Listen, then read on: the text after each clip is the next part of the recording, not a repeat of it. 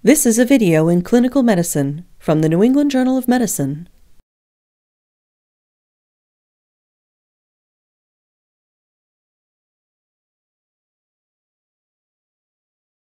Diagnostically, arthrocentesis is indicated to rule out septic arthritis in individuals presenting with a single or several inflamed joints.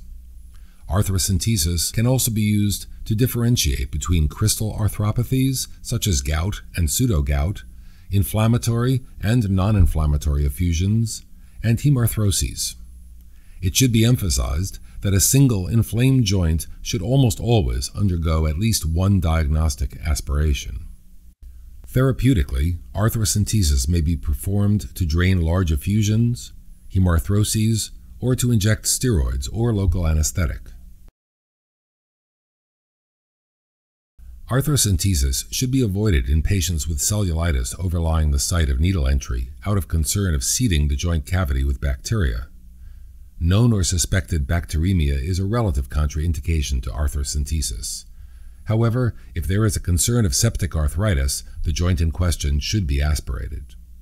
The safety of arthrocentesis in patients with coagulopathy or who are on anticoagulant medications is not established.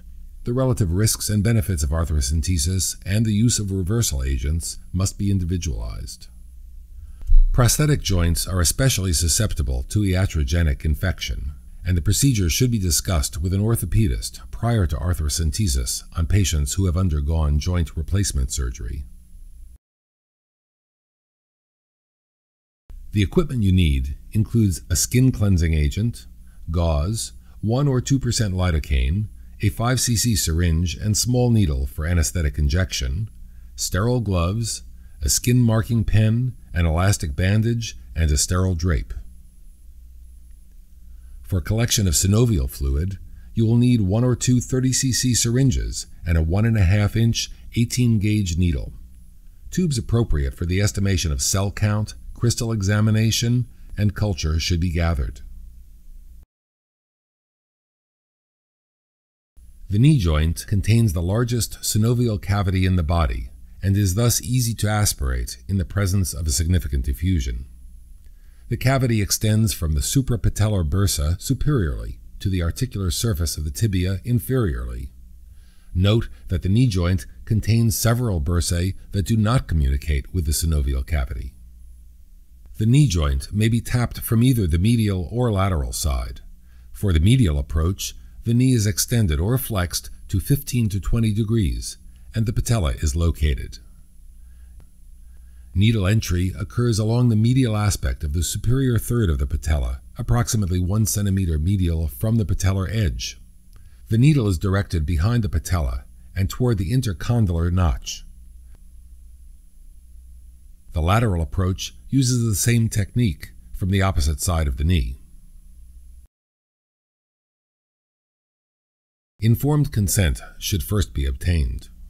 In this video, we will demonstrate the medial approach to the knee joint. Position the patient supine on a stretcher with the knee fully extended or held in slight flexion. A towel roll may be used if desired. Identify the landmarks by palpating the edges of the patella. Needle entry occurs at a point 1 centimeter medial from the superior third of the patella. The appropriate site may be marked with a skin marking pen. Next, prepare the site. The skin is prepped with antiseptic solution, a sterile drape is placed, and the superficial skin is anesthetized with 1% lidocaine. Approximately 5 to 10 cc's of anesthetic is then injected deeper along the anticipated trajectory of the arthrocentesis needle, with care taken not to inject into a blood vessel. After confirmation of landmarks, an 18-gauge needle with a large syringe is inserted posteriorly behind the patella. The needle should not come into contact with bone in order to prevent injury to the articular cartilage. Constantly pull back on the plunger as the needle is advanced.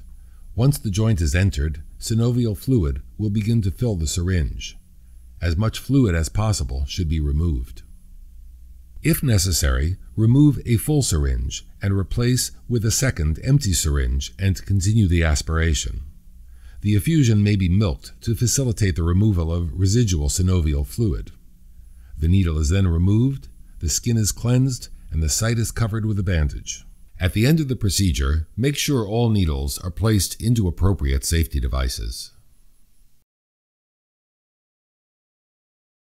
The appearance of the fluid should be noted. Normal synovial fluid is transparent and amber. As the number of inflammatory cells increases, the fluid becomes more opaque. Hemarthrosis will yield grossly bloody fluid. Aspirated fluid should be immediately placed into collecting tubes in the order of the priority of the diagnoses sought.